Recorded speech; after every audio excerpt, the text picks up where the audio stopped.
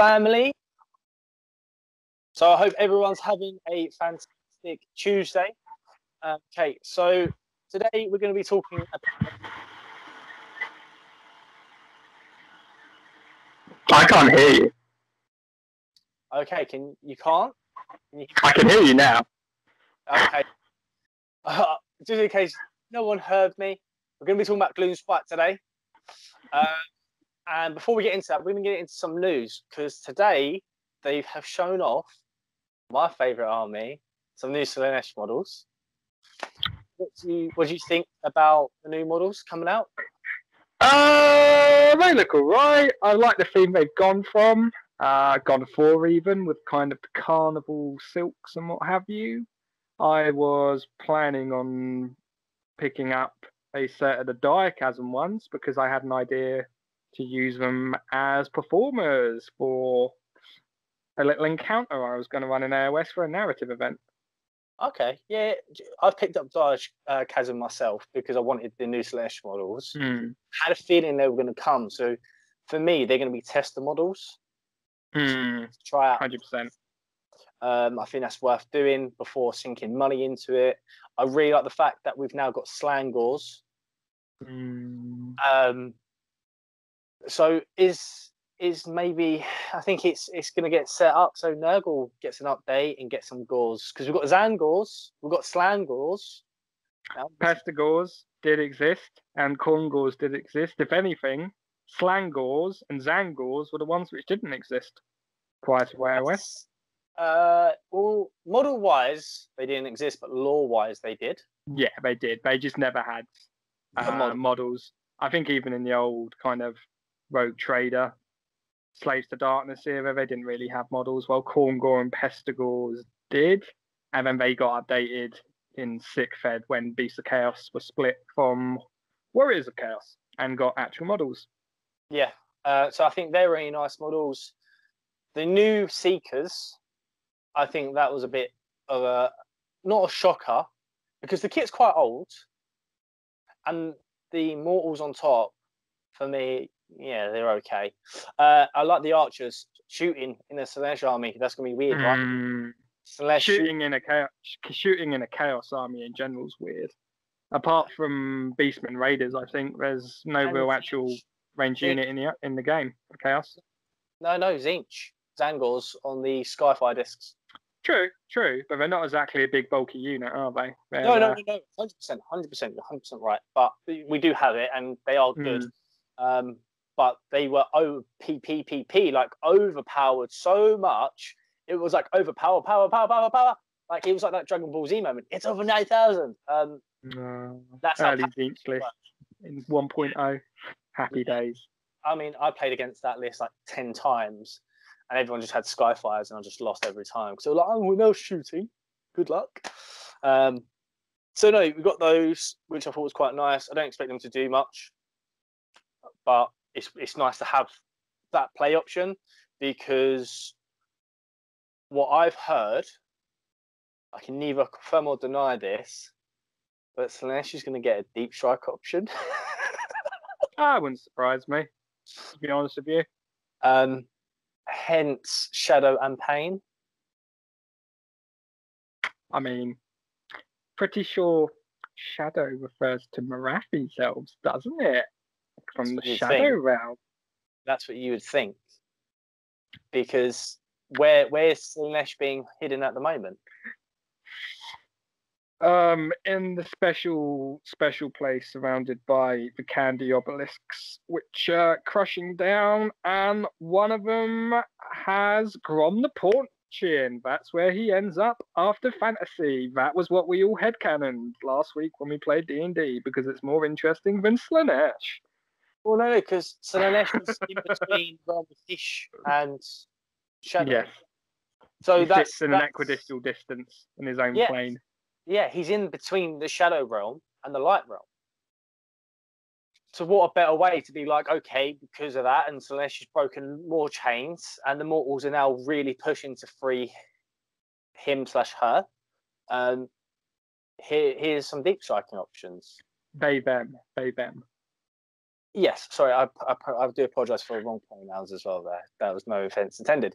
But I think that's pretty exciting news. So let's get into what we're here for, which our viewers are here for. We're just talking about Gloomspite. And as we said previously, we're going to talk about the squig side of things and the grots rather than the Spider Fang, the trolls. Because this book, you've got the book, you've played the book, it's pretty hefty, right? I'd say it's Stormcast hefty. No, it's not that. It's not that chunky. It's one of the larger books. It is quite a chunky army. There's three sub-factions within the book itself. For the Bad Moon, plus with the White Dwarfs which are coming out, that's adding another three sub-factions. Two sub-factions even. No, three. No, three. There's three. Yeah. There's one for pure squigs. That was the first one. The second one, if I remember correctly, was Trolls, Blogs Mob. And the third one is going to be Spider Fang. Yes, which is coming out this month. 16th of December or 18th of December, one of the two. And hopefully, afterwards, we'll get a Gitz one as well. Yeah, I mean, do they need it really, Gitz? Because the book, it does favour them in large bulks, but we're going to get into. I'm seeing the White Dwarfs as soft updates to the book, which the best of will then be rolled in when they get their new book out. That's what I'm guessing. Because they have sunk down in power over the last year or so quite a bit. Yeah. Yeah, I mean, the one thing, actually, do you know what? I'm going to get a model out for you. So excuse me for coming so close to the camera. My cabinet's right here. One model range that they released, and he needs to get painted. I don't know if you can see this, but... yeah, Scuttle-Tide models. Yeah, the Silver Tower models, man. Like, these are beautiful things. And they never got rules. Yeah. I use them as strange. Yeah, I think a lot of people use them as alternatives. But, you know, he needs to get painted amongst the other stuff. And just quickly changing subject, talking about Silver Tower, actually, I finally got round to this dude and got him painted. So it's taken you 4 years? Yeah, 4 years. It's that bad. 4 years. It's all... But... It was just strange to me that in the Silver Tower they gave us this beautiful set of models. And you would say 90% got rules, the 10% being the two elves, they didn't get rules. They did, and they got rid of them. Well, no, but they've got, like, there is no proper rule faction for them. We don't know where they sit. Yeah. The goblins, they didn't get rules. And then, if I believe correctly, that's it, really, isn't it? Because was parceled in. Karak Acolyte's got rules, Gaunt Summoner got rules, the Night Questor got rules, and the other pre-existing models got rules. So those three models...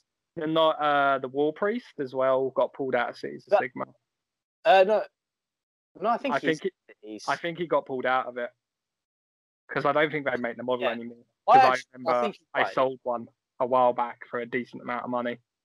Yeah. Which was like OOP money rather than brand new money. Yeah, well, this is what I was about to say, because there's, I think, about 4 models in the range. So yeah, it was strange that, but going back onto those guys, I'm just very surprised that they never went into Spider Fang. Yeah, they're the perfect bridging one for Gloomspites. Yeah, I think if they had a deep strike rule, they would be quite fun to play with for Spider Fang players. Battle line. It gives that effect that there's spider goblins and stuff like that. But going off track, let's get back to what we are going to talk about. And we're going to start where we started last week, allegiance abilities. I always find the allegiance abilities the most interesting. So this is your army, so this is your time to shine. What can you tell me about the allegiance abilities? Well, they're brilliant, but they're also awful. Well, it's true, isn't it? When I play Gloomspite, I assume I'm never going to have my allegiance abilities, and I play it as a vanilla army with only what's on the war scroll and interactions between the units. Because the Bad Moon moves across the board each turn, you're only really guaranteed about 2, maybe 2 turns worth, because you can double move the moon, or the moon can't move. It gets finicky. The allegiance ability itself, which you get from it, are quite nice. The ability to generate additional command points if your general is affected by the light of the moon. That's quality, especially in a Gitz heavy army, because you want those CP to be popping inspiring presence. There's also the casting and dispelling debuff, which is essentially your wizards, which get affected by it, get bonuses to cast and dispel. Enemy wizards get modifiers to cast and dispel, which has swung me games before. Scargrot, in particular, who's got... Before we go on to that point, what I was wanting to say about your magic. You're very one of two ways. You're either amazing or you really suck. And I think that's the fun part of your book. And that's a great part of the allegiance ability. It makes that what I like to call fun hammer experience, because it's the chance. And that's something, I think a lot of players need to remember is you do with the Gloomspite Gitz, the mechanics are there to play what I call fun hammer and have just a fun game, because it can go one or two ways. But sorry to cut you off.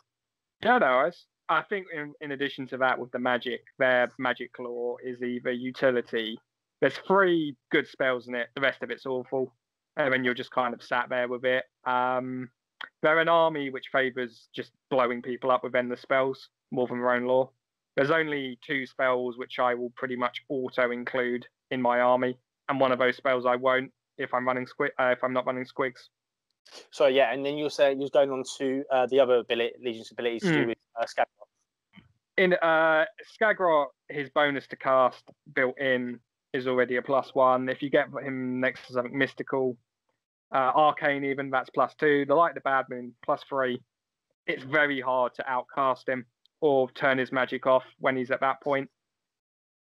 I think even a Lord of Change will struggle, because if you roll well, let's say you roll a 10 and you've got that +3 bonus, that's 13. Even turning, double sixes aren't going to do anything. And they're going to be at -1. Yeah. Potentially from the Light of the Bad Moon. Yeah, so that's another allegiance ability from the Light of the Bad Moon, -1. Yes. Yeah. Yes, that's part of the buff casting. Yeah, sorry, I'm getting notifications left, right, and centre here on the Warhammer chat. Do apologise, guys. I'm always getting new info coming in, so I apologise about the hand coming in there. So sorry, yeah. And so, what's the other allegiance abilities for the Gloomspite Gitz when we're looking at the Grots and Squigs? So Grots and Squigs. Grots are quite an easy one. If they're affected by the Light of the Bad Moon, they can reroll 1s when it comes to wounding. 1s to wound or 1s to hits? I think it hits. It's been so long since I've played a game. I can't remember. We've been in lockdown, Hammer. I mean, all I've been doing is reroll hits of 1. Yeah. And then Squigs. Yeah. That's for Grots, which are affected by the Light of the Bad Moon. And then Squigs themselves, they can run and charge, which is it's decent.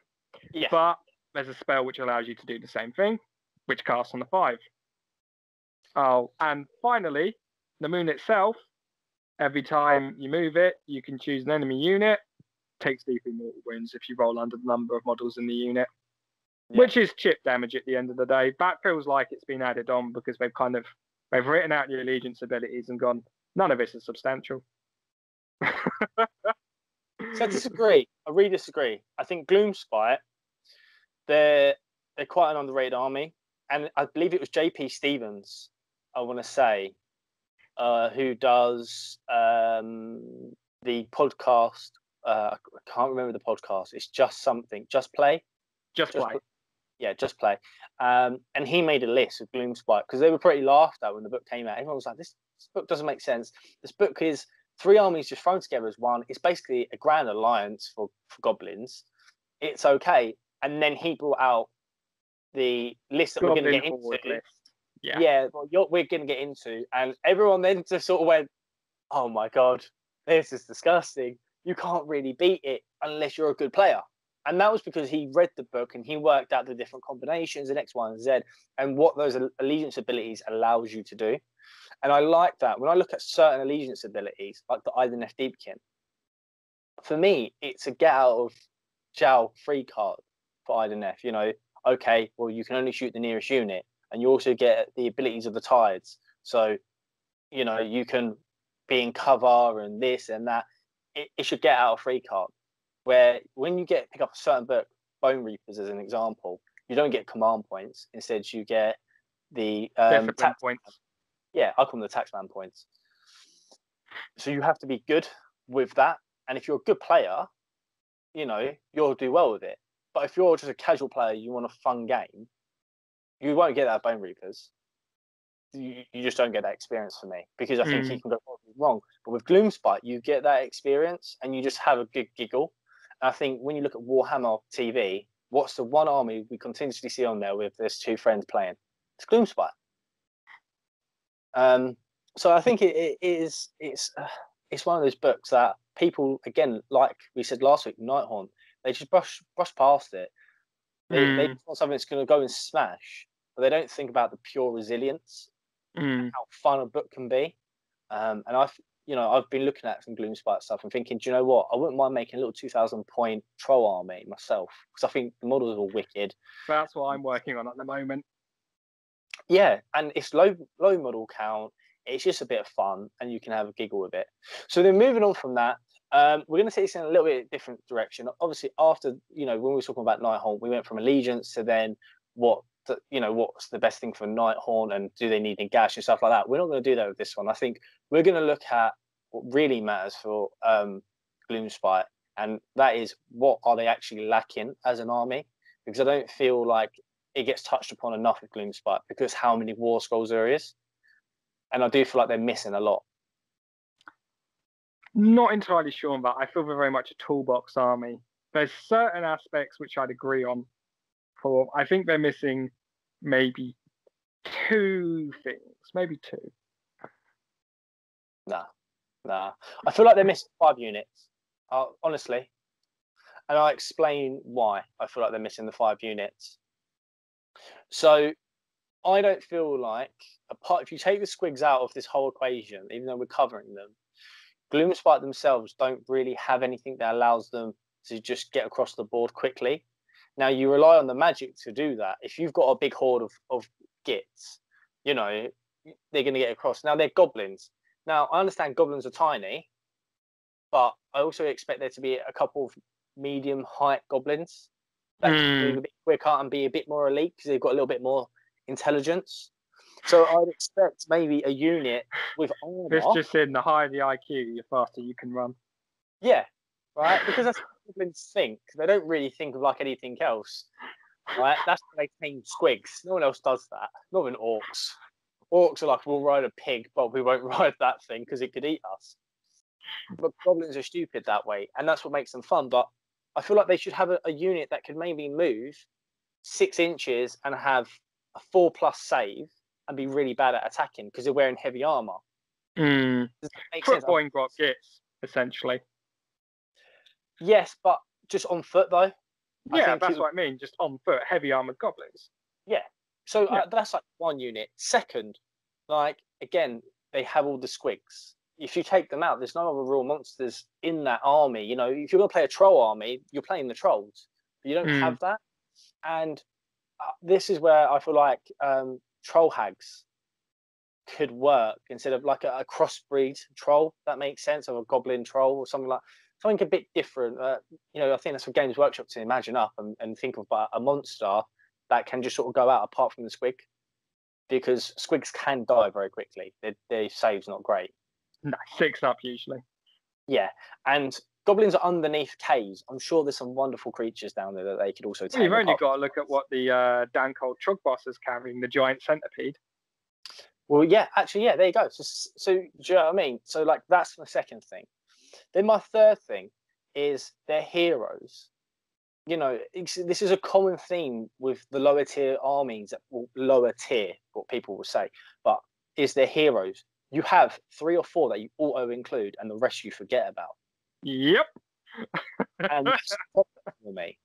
I don't like that. When I play Slaanesh, I will look at my book and I'll say, I'm taking a Keeper of Secrets, but now my problem comes in is after that auto include, because I've got so much variety. Well, I could take Celeste and he can do this for my army. I could take the Mask, that could do that. I can take the Vice Leader, it could do that. Or I could take the Epitome and the Enrapturers, could do that. So I have variety where it all just synergizes perfectly. Gloomspite don't have that, and I think that's an issue. So that's my third unit.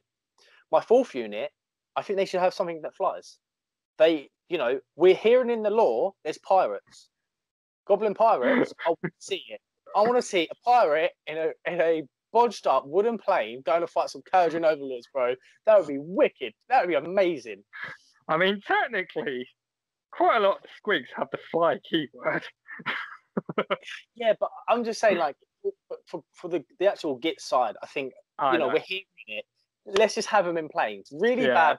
Yeah. They could do something stupid like blow up and do like D3 mortal wounds for each unit within 3, friendly or not. I think it's another fun aspect to it. And then for the final one, and this is where again I like to bring up controversy. I honestly feel like, do you know in Lord of the Rings, you've got like your orcs and your goblins, you've got your Uruk-hai. Yeah. An Uruk-hai sort of styled unit, a crossbreed. That's the heavy hitters. I mean, lore-wise, I'm not sure hobgoblins are still a thing, but that would be kind of what would fit hobgoblins, which are like, they're a bit bigger than goblins, but they're not quite orcs. Yeah, and that's what I'm saying. It's just some stupid little goblins with some armor. Throw them in there. I think people will start using them. And at the same time, you can get rid of some war skulls and some rangers that aren't required anymore. Because, and also break up the book. No, we don't like that type of talk. We like the book as it is. No, but I personally feel like they should all be able to ally with each other. But it would be nice for all these books to be individual and more fleshed out. And fleshed out, more flavour, more fun, and a whole different play experience. Because if you play a troll army, you're not winning against ogres. You don't get the benefits that ogres get, because ogres, they count as 2 models. And if there's over a certain unit, if it's a monster, it counts as 10. Well, why don't trolls get that for Gloomspite? You see what I mean?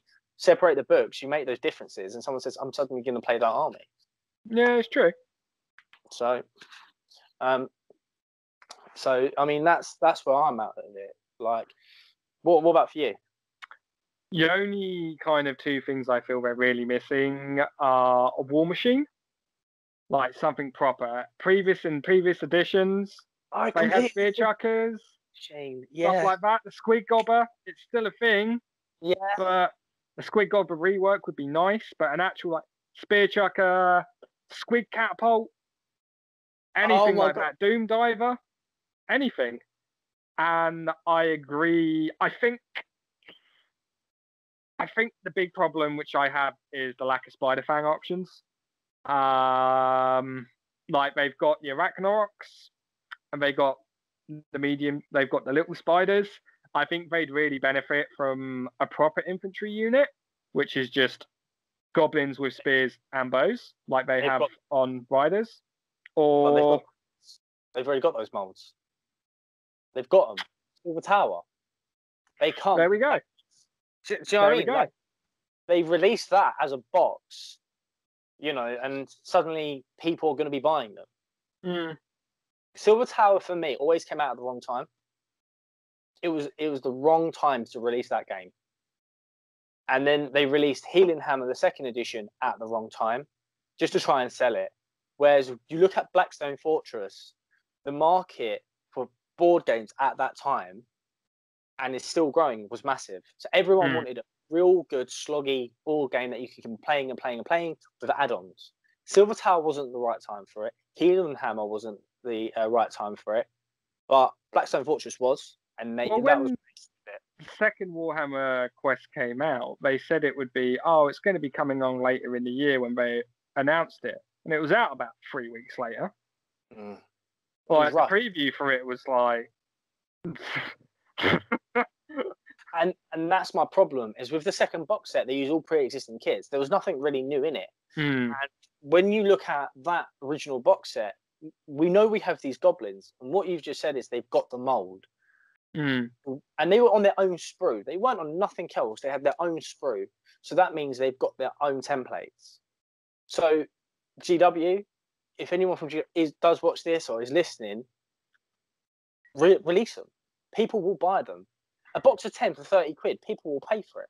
They're not easy to get on secondary markets now either anymore.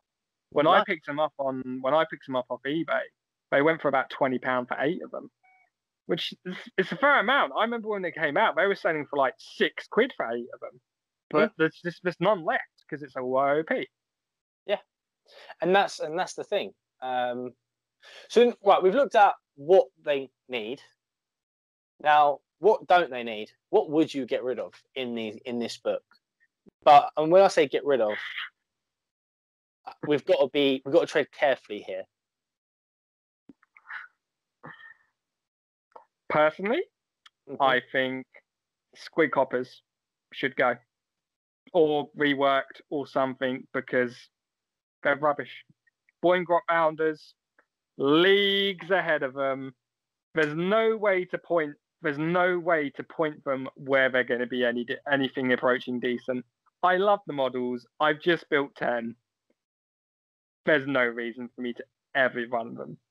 It's just squig herd, 30 points less than them, 20 points less than them. Boingrot bounders, 10 points more than them. I'm always going to choose a Boingrot bounder over a squig copper. They just don't fit in. The only way it'd work is if squig herd were like 50 or 60 points, but then they'd be easily one of the best troop choices in the game. It's just that with the introduction of Boingrot bounders, squig hoppers just occupy this really weird space where they're too expensive. They don't do enough. Okay. I mean that for me, I think that could, I think that's what I'd call an unpopular opinion, because I think a lot of people love squigs. And that's why, but that's why they released it, right? Because everyone was like, "Oh yeah, we'll have a bit of this, have a bit of that." See, for me, the one thing that they can get rid of and redo is the heroes. Apart from your 3 auto includes, which is you've got Scarrock, which is the named character, so he stays. You have, who's the little guy that makes you minus to hit? Loon Boss? No, the Loon Boss. The Loon Boss is the one which does mortal, gives command ability, allows stabbers to do mortals. Yeah, so you keep the Loon Boss. There's another guy, you end up becoming -4 to hit once you do all the pile ups and the minuses. That is the Loon Boss, yeah. Yeah, so the Loon Boss. So you see a Loon Boss, you see Scarrock, and there's another one that you always Fungoid Cave Shaman. Yeah, sorry, yeah. So those 3 heroes you keep, right? The rest, they're dog crap. I mean, they're so bad, they're not worth even teething hold of. I mean, the Mangler Loon Boss is brilliant. And the Raknok Shaman is brilliant. Everything else is kind of... Madcap Shamans are awful. Yeah, but this is my point, right? You've just named another 2 heroes there. But how many times have you run them? How many times have you honestly looked at your list and thought, I want to run those because I know I can have a wicked game. This is going to be super fun. And at the same time, they're going to really create an impact on my army. Depends on if I'm running a squig list or not. If I'm running a squig list, then I'll be taking the squig heroes. If I'm not, I might take a Mangler Loon Boss 1 game in 3 or 4 if it's a friendly game. That's my point. They're just a little bit too expensive for my playstyle. But this is my point. They need to take, and I didn't say like completely bin them, all of them. Some of them, I think they just need to be binned, the War Scrolls. Others need reworking, especially with these White Dwarf releases. Because if you look at what they've done through the White Dwarfs, they've given you a few different battalions, a few bit of flavors that you can try out. But at the same time, they're not that sort of change that you think this is a whole new way of playing. No. It's just building upon the existing foundation.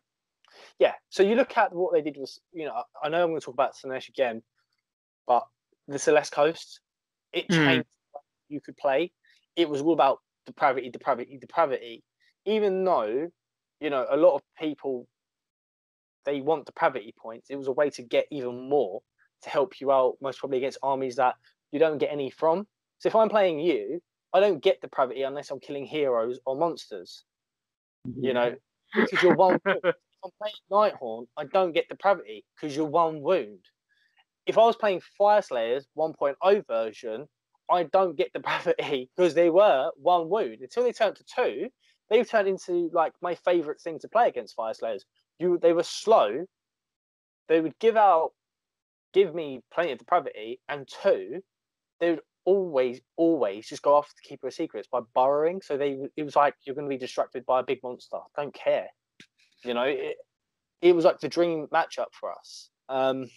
But even like Ideneth, you struggle to get depravity points unless there's a lot of ills on the board, and you're not seeing that anymore. Everyone runs James Tinsdale list of which I've run of some ills and loads of Reavers and Thralls. And very min-max builds. Yeah, so that's what I'm saying. It's really like, and the heroes. That's why they just need for me to be reworked, and some just completely binned and new molds needs to be made and new models needs to be made because they've taken a lot of old kits and just put it in the book, and instead of actually giving it a rework. Yeah, well, that's down to how much of the range they've kind of crammed into it, haven't they?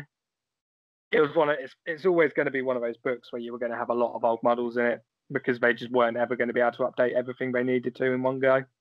And I appreciate that. But we're now talking at a point where the book's been out for 2 years? 2 years in January or February, from what I remember. So this is my point. Slanesh, they're getting a new book. It's obvious they're getting a new book because of the mortals. Even if they put it in a like the Marathi style books, eventually Broken Realm books, they're going to get a whole new book, right? With Gloomspite, we're at this point now, and I just think it's a great army, but GW's not paying Destruction any love or affection. No, not even close. You think about it, there hasn't been a whole new model range for any Destruction army so far, apart from, well, no, there hasn't. Because Iron Jaws had Ard Boys, which used to be Black Orcs. You are wrong with what you just said. There has been. What Destruction army? Gargants. The old giant kit is in that army. Nice try. No, the Gargants, though. The new Gargants. Yeah, and the Mega Gargants. But when you look at the other Grand Alliances, there's armies in there which have completely new model ranges for everything. They're brand new. But Destruction hasn't had that. No, you're right. And it makes me sad. It really makes me sad because I'm a lover of the hobby. I don't mind losing a game of Warhammer. If I'm at a tournament and I lose, I don't, I might get upset on the day, but in the long run, I don't care. I look back at it with fond memories. I look back at my time when I went to the Warhammer Heat qualifiers. Okay, out of 5 games, 3 of them was against a Legion of Nagash and Gash build lists. And then I had to play the crazy Khorne Bloodthirster lists and a all ill lists. By a miracle, I qualified somehow. I went 3-2, but I don't look back and think, oh, you know what? Like, because the models were beautifully painted, the new ranges were coming out, everything was really good. But when I look at a Destruction player, I think you get a new book every year or every 2 years. They're getting a new book, but they're not getting any new models. And that makes Iron Jaws and Gloomspites are really the only true releases. Everything Bone Splitters is old. They even brought back stuff which was out of production when I was like 14, back in AOE, back in like 6th Ed Fantasy, which has been reissued because the Bone Splitters range is tiny. I think it was Wurzag or one of the Foot Shamans. Like one of the Foot Shamans was old when I was a kid. So this is my point. When we look at Gloomspite, they need this, and when we say, like, what would you like to see gone? We're not saying for anyone watching this, we want it gone for good, but I think what we do want is something to be taken apart and restructured into something a bit more solid for the Destruction fans and for the Gloomspite fans, and given some new fancy toys, because you go to serve it, you haven't had it. I think Destruction players just don't get much love, and you deserve it. Death players need to go to the back end, along with Chaos players. No, honestly, Chaos and Death players, we need to go to the back end. We've had everything now, okay? If you're a Chaos lover, right, you're getting new Slaanesh models, you're getting, you know, new Slaanesh, you've had, right, let's go through the list. New Slaanesh, new Zinc stuff, you've had new Corn stuff in the last 2 years, and new Nurgle stuff in the last 2 years, okay? So the last 2 years have been pretty good for a Chaos player. Death players, again, they've had loads. Legions of Grief, they got new rules, then they got the Asaki Bone Reapers, that was lovely. Then they reworked Legions of Nagash, fantastic. So they got new stuff. When we then look at Order, you've got how many Elven races is there now? It's like, I can't keep up. And I love elves. Okay, my first ever fantasy army was a Wood Elf army. But you've now got Ideneth, Lumineth, Daughters of Cain. I'm waiting for something to be called Shadowneff or something. Like, it's them and their neffs are bad, right? So Order's got a lot. Evil Neff. Yeah, but Destruction's got nothing. They've just been left out in the cold, right? And they've gone to here's a new Orc book, here's a new Ogre book, here's a Goblin book, okay, and here's a Mega Gargant. There's your armies. Oh, and here's a new book as well to go with the Mega Gargant. In 2 years, it's just not enough. I just think that they need to take away some of the heroes for Gloomspite, put those back in, and rework it.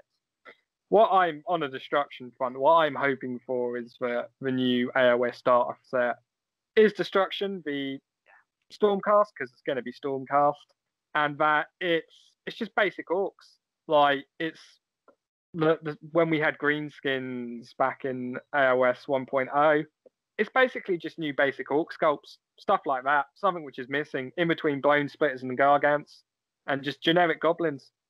They won't. Like the Wolf Riders. I know they won't, but a man can dream. Oh yeah, of course. We all know why they won't do it, because of the IP. Games Workshop need to protect the IP. So I think maybe this is what I think we might see is, and what I'm praying for is Gloomspite versus Stormcast and Pirate Goblins.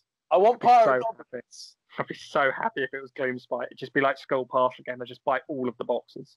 Yeah, it would be just such a like fresh of breath air, because we'd be like fantastic. I would be hyped for it. I'm not going to buy these models, but I would be so happy, because one thing I love to do is when I go on my Twitter feed, right, I look at what people are painting, what people are talking about, and stuff like that. And the one complaint I always see from Destruction players is, when we're going to get some new models, when we're going to get some new models. And I would like to see those lovers get it. Every fan deserves his day of where he can sit there and celebrate. Oh my God, I'm getting this. And for me, when I saw Slaanesh, I was never a real big Slaanesh fan at all. And then when I saw, I was like, oh my God, these models are beautiful. But one of our friends that we both know, we're going to call him by his proper name, James, not his nickname, because that's rude, his nickname, right? He went off the chain. I think he pre-ordered like 3 Keepers of Secrets. He ordered like 2 Epitomes, 3 Enraptuses. He was like, oh my God, the only thing I now need for my 40k army is some Noise Marines to come out. You know, like a proper box, not the individual boxes. And that's what I want to see for Destruction players, because every player, as I said, deserves their day in the sun. So moving on to that, right? Sorry, I'm just thinking about his name now. Yeah, we can't say it, but we are a family-friendly channel, so we're not going to. But moving on from that, we've looked at obviously what they need and what they don't need. But one thing that they have in abundance in height is a scenery piece. Yes, the best scenery piece in the game. Best one. Now, I will agree, but there's a joint best in the game. No, mate. There is. No, mate. No, And mate. it pains me to say this, but it is. No, mate. It's Wildwoods don't count. no, not Wildwoods. Not having it. If you're a Sylvan player, unsubscribe. No, it's the tax collectors. Nah, that thing's rubbish. It's right. I'll tell you why it's not right, and we'll go back to this. We know we're jumping from subjects here. It's just the fact that they get to place it down before any other scenery piece. Yeah, that is good. That is literally like, doesn't matter, mate. The objectives don't even go down. I put my scenery down before you put your objectives down. It's just like, yeah. But no, I agree. It's a joint best, 100%. Love the Loon Shrine. Absolute unit, that lad is. So what does it do? What does the Loon Shrine do? Well, if you're wholly within 12 of it, you ignore Battle Shock. Madness, man. It's madness. And what with the size of it, you can comfortably put that between two objectives on quite a few of the missions and cap both objectives with it and just go, cool, that's Battle Shock immune. Good luck. Yeah. In addition, well, when a unit of Grots is destroyed, on a 4-up, you get half of them back. And that's cumulative. So that's only one unit. A unit can only come back once, but if you don't roll that 4, you roll it again next turn. So you can be rolling quite a few units. And with the new updates via White Dwarf, you can now bring back Boing Grot Bounders, Trolls, Squig Hoppers. And there's nothing scarier than like 50. You finally kill off that nice unit of 15 Boing Grots, and then 8 of them turn back up, ready to do mortal wounds and make you cry again. So this is what I was going to ask you, because Warhammer does turn into Math Hammer. Does the rule say you round up, or I believe it's round up. Round up, because technically, if you play a Troggoth list, if a Troll Hag dies, because of the keywords, you can bring back a Troll Hag. Well, you can only bring back half a Troll Hag, though, right? No, you round it up. Half models are rounded up. Okay. Well, I will accept that, because in mathematics, if it's 0.5 or more, you always round up. If it's below a 0.5, you always round down. So if it's 1 and you've killed it, and you can only bring back half a unit, that makes it 0.5, which means you have to round it up to 1. So that's fine. And I think that's a fair rule, and I think that's okay. But what's the importance of your scenery piece? It's locking down objectives. It's securing your own backfield objectives and maybe the one closest to you. It's also excellent at blocking line of sight because it is huge. So you can quite happily put it down in front of an objective, and then if you go 5 wide on goblins and just plonk them straight down behind it, you ain't going to get seen. It's just that ability to just create bubbles on the board, which doesn't matter how many, you're going to have to kill them all to claim the objectives. And with the ability, if you bring that unit back and you're near an objective, they're going straight on it, which is what I do. And pretty much every kind of player who plays Moon Clan Horde does. Yeah. No, makes sense. Definitely makes sense. So we've covered quite a bit there. Now, I think we're gonna ease up on the real heavy talk now. And I think the one thing that people and players love to talk about are the models themselves. Yeah. So I want you to run down. We'll start from number 3. You give your third, I'll give my third, your second, my second, your first, and my first. Okay. What's your third favourite Gloomspite model? I love Mollog. Okay. I just like the sculpt of him. He looks like he sounds in the fluff about how he's his troll, which has like been underground so long. He's part fungus. He's woken up. He is angry. I love all the little critters which come with him. That was kind of the model which made me really want to start playing goblins again. Okay. So for me, I think this might actually shock you, is the Arachnaroks. Yeah, those are wicked models. And the reason, it's quite a funny reason. And my partner, obviously you know her, so she's scared of spiders. Hey, them. Yeah. Oh, hilarious. No, but she's scared of spiders. And I find it funny that the fact that she looks at it and screams and runs away because she thinks it's a real spider when it's not. And it's on my phone. But it's not just that. What I love is the fact that they didn't really go with a realistic look of a spider. No. I've seen other third-party companies try and make spiders, and they try to make them look realistic. And I think it's such a hard job to do because how thin a spider's leg is and stuff, it's fiddly work. And they took inspiration from Lord of the Rings, and they looked at that and went, "Hold up, we can also do this with them." Okay, and we'll make them with a bit of a carapace around them, and we'll make them a bit bulkier and stronger.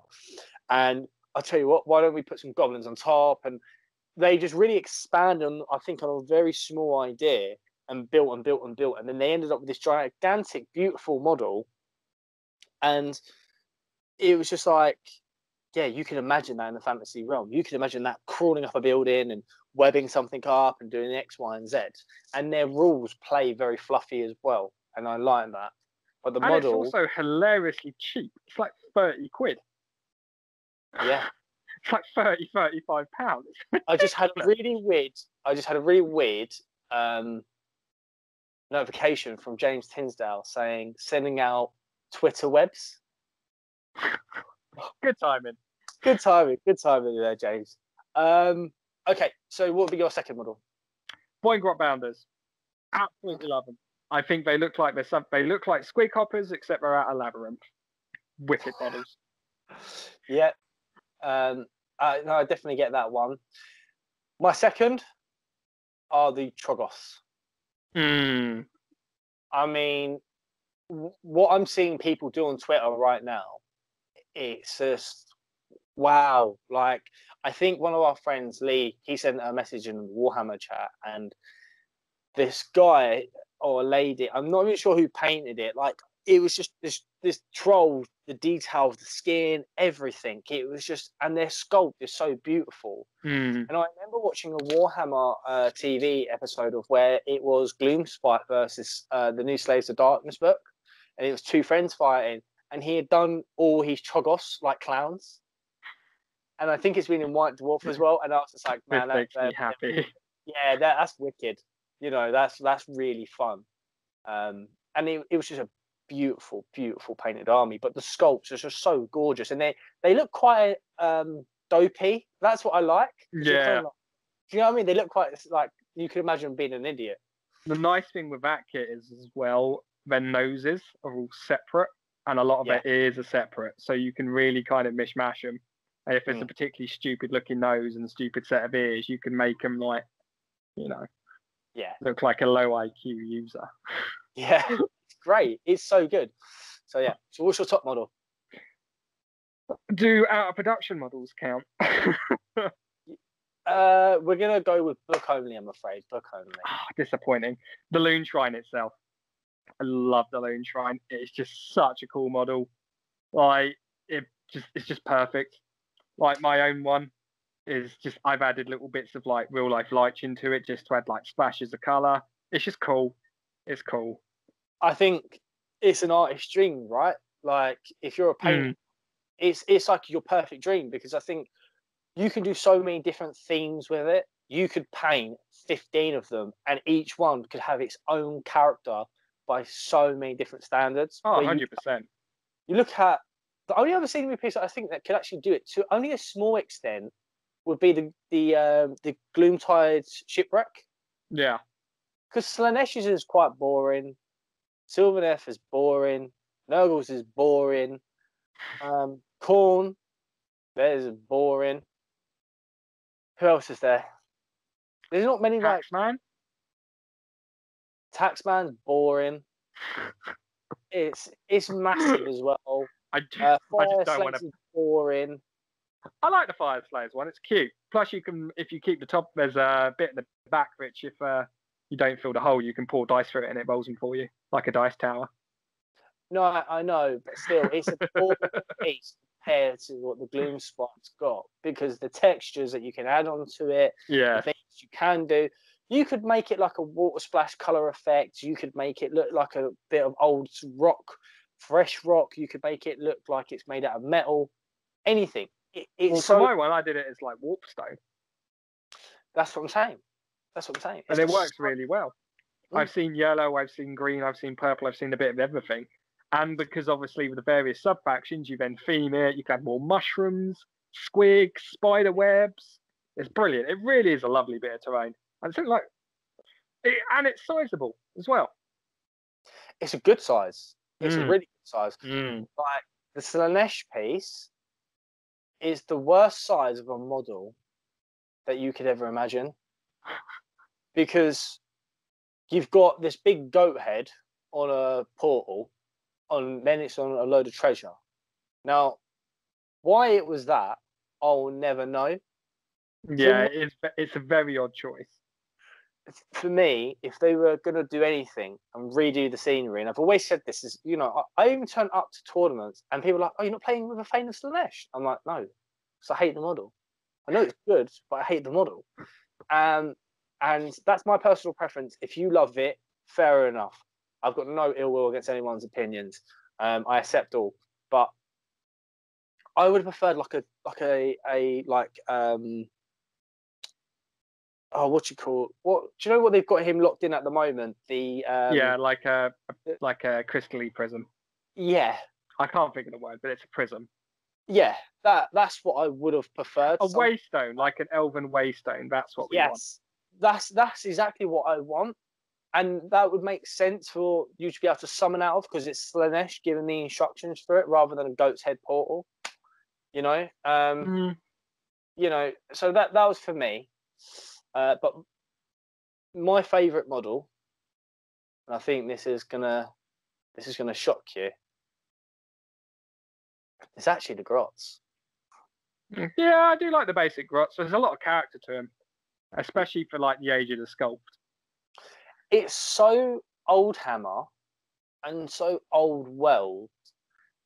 And when you look at the new aesthetic, they don't look out of place. They look like they deserve to be there, because they look like they've been in this new realm for so long and was in the age of myth. And they've still just sort of been hiding in their caves, and they've just come out for a fight, you know. I think the old Fnatic 3 model kit would have been one that would have been like, if you had to name a box, that would be the one which you would go for in like on that vein, because they had even more character than the basic goblins. Like, that was an astounding kit. I've managed to pick a set of 3 of them up in like a bulk lot recently, and I had a couple of them as a kid, and now going back to them and comparing them to the new Fanatics. The new Fanatics are gorgeous, but the old ones are just brilliant. They're just right. They're simple. They're not over designed. They're just lovely, and they've got lots of little character and little add-ons as well with the kit. Just little things like a little cauldron or a little snotling. Yeah, see, that's what I like. But my problem with the new Fanatics is they're too breakable. They're awful. They're not built to be sustained unless they're magnetized. Yeah. So that actually brings me on to a good point.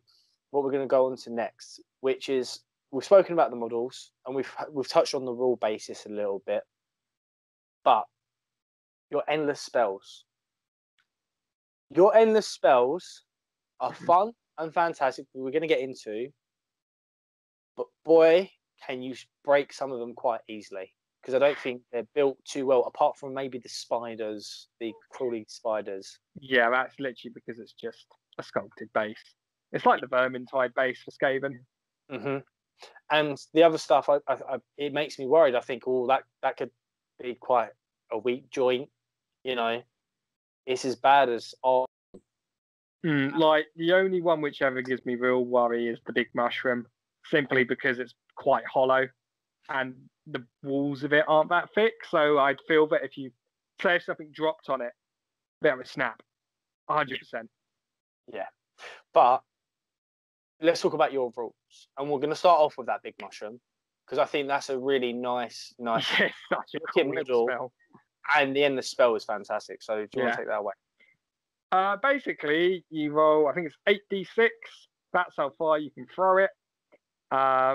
It lands and is placed for a turn. And then after one turn, it starts spewing out poison gas, which is everything within range of it. And for each model, you roll dice 4 up, take mortal wound. Simple, brilliant for locking off objectives. Just cool. It's quite expensive in points. I think it's about 90 now after the most recent General's Handbook. Okay. And now your spiders. Spiders are also brilliant. They have a large base, which has to be summoned from a piece of terrain. They have a quite decent move. If they move over a unit, you roll 6 dice, 5 ups, cause mortals. If a unit finishes their move within range of it, they've got a roll to take mortals again. And in addition, at the start of the turn, start in range of it, take mortals. It's just very nice chip damage in a way of locking off areas. But the cool thing about it is, it doesn't affect Spider Fang models. Yeah. No, and your final one? No, I got 2. Have you? I thought there was 3 in the box. 4 spells. Does it say 4? Yeah. There's the Scuttle Cauldron, which is pretty simple. You cast it, it allows you to know all the spells in your lore. I just want to apologise about my hand there again, because I'm getting notifications left, right, and centre here about actually some quite big news that we're going to talk to you about once we're off camera. Actually, this is actually you're going to like this. It's Warhammer related. I'm scared. I can't talk about my inside sources. That's just an interesting little message I just got. Okay, so you're saying. So the Cauldron, it allows you to know all the spells in the lore once you cast it, but it causes D3 wounds a turn to yourself, one of your units, or if you're in range, an enemy unit. And the last one, which is the Moon, it's just a blasty spell. It does mortal wounds, and it gives you a bonus to battle shock. Okay. It's my least favourite. Yeah. No, I understand that. Well, I think we've covered quite a bit here, and I think we've spoke quite a lot about some stuff, and we've now covered 2 books in quite quick succession. We've done Nighthorn, we've done Gloomspite, and leading up to Christmas, I think what we're gonna obviously discuss will be we'll have a talk after this actually about the next event, the next book we will cover. But what I want to do is I want to talk about, I call it fake hammer. Models that give you a fake sense of hope. And they're the useless model in the game. Okay? Yeah. And I want to run through it, and we're going to make it quite a long video. Okay? And it's going to be close to 2 hours, because there's a lot of models in this range. So I want you tonight to start writing out your list, and I'm going to write out my other side of my list, because I've got models that I thought were going to be amazing. I've spent over £100 on, and boy, do they suck. All right? They're worst thing.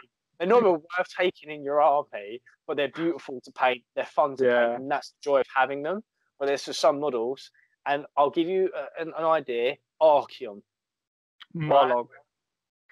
Right, so this is what I'm saying. So we're going to do a fake hammer episode of where it's fake news, man. Don't believe the hype.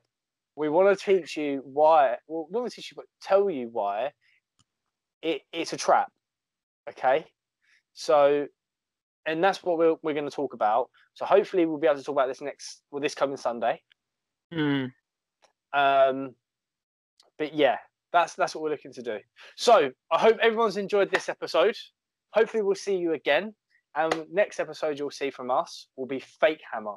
And we're going to be talking about things that you thought was going to be a good purchase, but really, the only thing it's good for is painting. And if you're a painter, then you should definitely buy it. But if you're a gamer, don't touch it. You need to save your pennies. Okay? So that's what we're here to do. We're here to help some people. And if you've got a different thought process, if you disagree with us, tell us in the comments. Yeah? So just put it in the comments below. We want to hear everyone's opinion, because we appreciate everyone's opinion. We're not downright out. We're not always right. We will say some things that are wrong. in your opinion, and we respect that. So we want to hear your opinions and your thoughts. So give us a thumbs up, a like, subscribe if you want to. We're not that pushy channel that tells you you have to, but we want to hear your comments. Unless you play Silver Nest. No, even if you play Silver Nest. Okay. Don't like them, man. Trees. Don't trust them. Okay. Well, we can get it. We can get into that in Fake Hammer. Okay. So thank you so much once again, and we'll speak soon. Do that. Toodles.